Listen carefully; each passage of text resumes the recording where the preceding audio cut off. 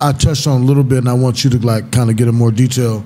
Like, say if we hanging out, and he's my boy, and he says something like, "Man, I can't take it anymore. I just want to kill myself." At what point do you think I should dial 911, or how would you go about getting somebody help? I tell everybody it's all individualized on what you think is important.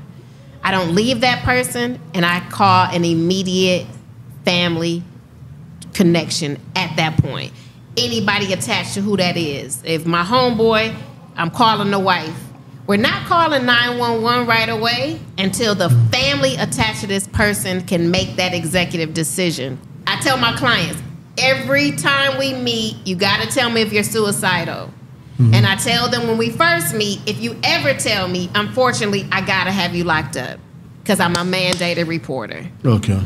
In the event that it's my home girl who's not my client, I'm calling husbands, I'm calling parents, I'm calling children. We sitting there, we not leaving. We ain't going to sleep because I want to make sure I love you. I got you.